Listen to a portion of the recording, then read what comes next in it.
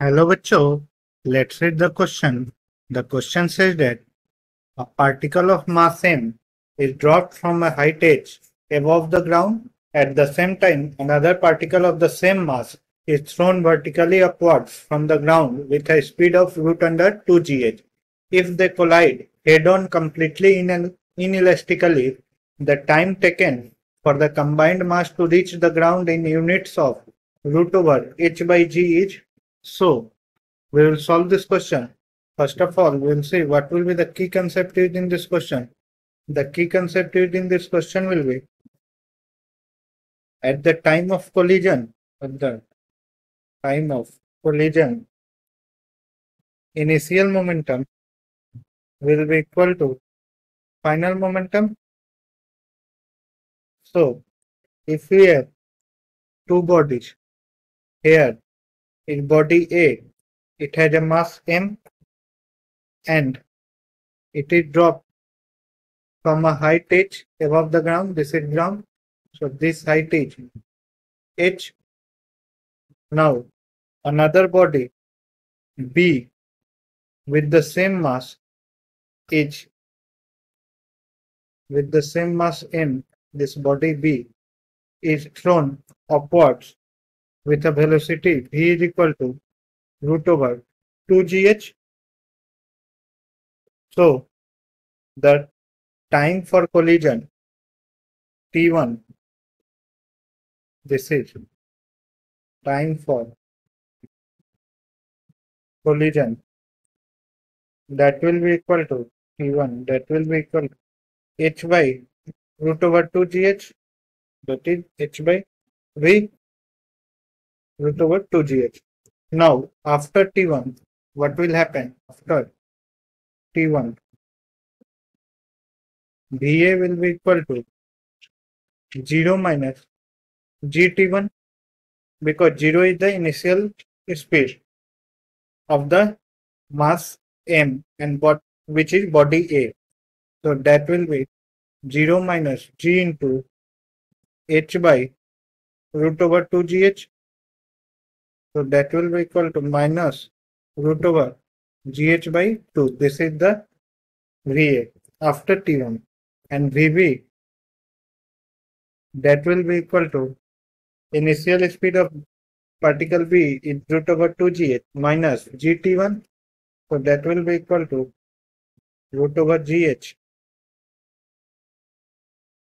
root over 2gh minus g into h by root over 2gh.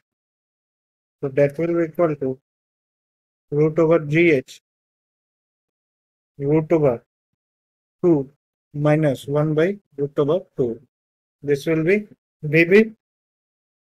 At the time of collision, we have P initial is equal to P final, that is initial momentum is equal to final momentum, or initial momentum is MVA plus MVB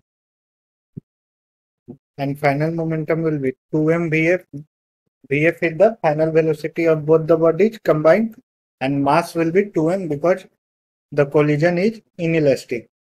So that will be m will get cancelled out.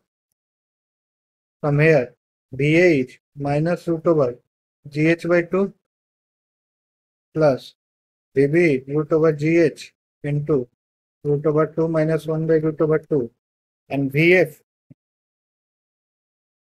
that is root over 2VF.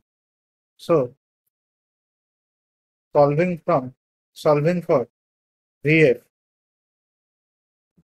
we will get it as VF is equal to 0, and if we calculate the height from ground at which collision takes place, so height from ground at which collision takes place, that we can calculate h is equal to, this will be, let us call this as h dash. So that will be h minus half g t1 square.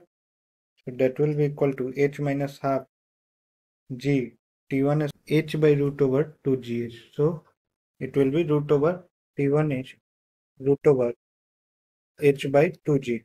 So T1 square will be h by 2g. Sorry, T1 square will be h by 2g. So this will be h minus h by 4. So this will be 3h by 4. So height from ground at which collision takes place is 3h by 4. So time that will be equal to root over 2h dash by g, that will be root over 2 into 3h by 4 by g. So that will be equal to root over 3h by 2g, that is root over 3 by 2 root over h by g. So the correct answer will be root over 3 by 2, which is option D. Hope you all understood it well. Best of luck.